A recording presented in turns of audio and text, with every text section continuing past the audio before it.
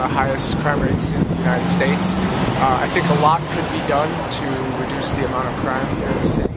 I don't know the exact measures that could be taken, but I know it's a very serious issue that needs to be addressed. You can't really tell who the best person is going to be at it because they have to work with the police, they have to work with all kinds of law enforcement to do that. I would say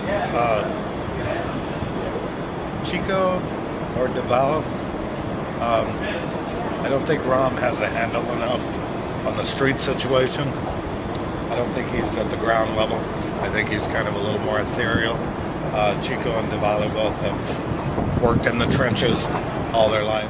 It just seems that crime in Chicago is kind of inevitable. I don't think it'll... I've seen several purse snatchings, just on the street. I think just more of a police presence. You have the traffic people and the yellow jackets at every corner, but you never see a cop. And, just somebody riding by on a horse or, on a Segway or something, so that there's the presence there, the presence of deterrence. What about the neighborhoods that, have the large amounts of crime? How can you get more of a presence? We're up close to the west side, and always cases of burglary, people getting stabbed, shot. I've seen a lot in my life, and I've seen enough to tell someone that it needs to be addressed. Expanding it's fine, but putting it in the right areas.